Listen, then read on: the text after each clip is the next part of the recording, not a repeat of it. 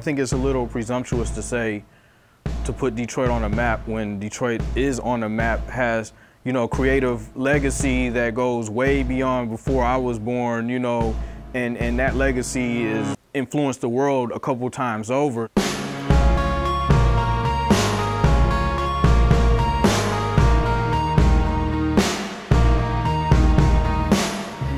This is the big bad city, but, you know, it's like quiet.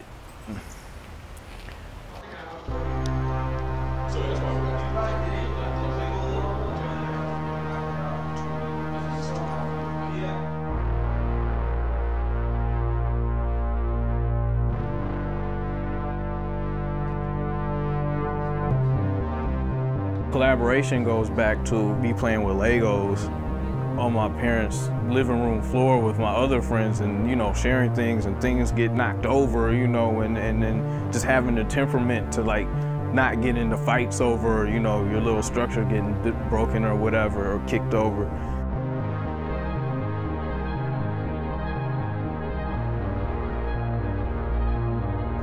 I mean, the project is called, like, our collaboration is called Complex Movements, and we do everything to be as complicated as possible, like layers upon layers.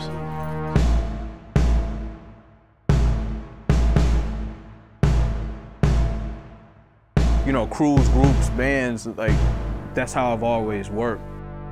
And it's cool because I always learn a lot from other people, and I know people's work ethic.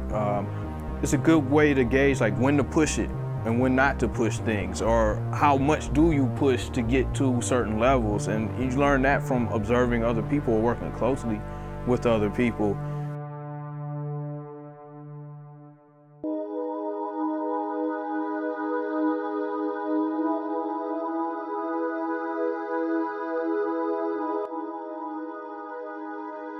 These are like prints that I work on, and it's just conceptual stuff I'm just hashing out. Some of the stuff looks like it's in stores, and some of the stuff is just in flux. Like, some of it worked, didn't work, and I'm gonna revisit. So this is an interactive piece that tied into, actually, the Beware the Dandelions, and this was an early iteration. This is an interactive music box where people can step on and play music, and it has songs. That's not dead, it's just sitting there, but it's, you know, it was development for a larger piece. Which, you know, that the parts of that could probably be cannibalized and used into something else. You know, this is some of the sketch work where it was in development, where me, Aaron, and Carlos, you know, had the frames, we're testing out projections.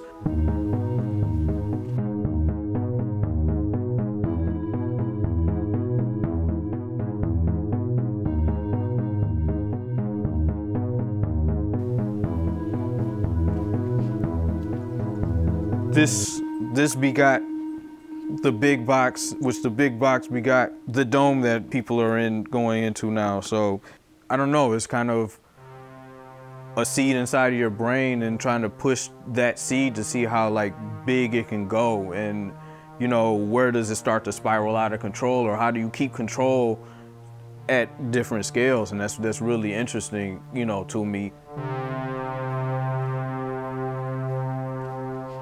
Parking lot is kind of like one of my oases.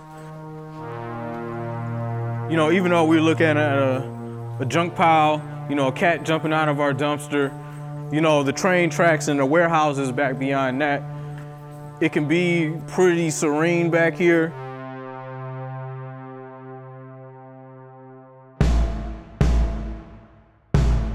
I want to continue to, like, pick and choose the times, places, the people, you know, and the projects that I work on. Like, that's a goal of mine, to be perpetual. Like, I don't want to sit in a firm, you know, unless it's on my terms. Just in case I was shooting duds. To me, that's really fulfilling to know that, if, you know, I'm making work that potentially can make a change, and I can grow doing that. There we go.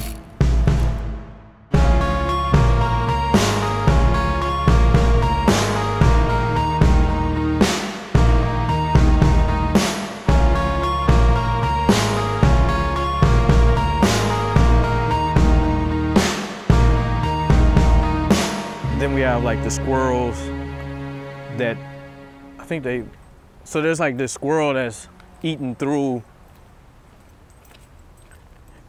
has made this hole right there.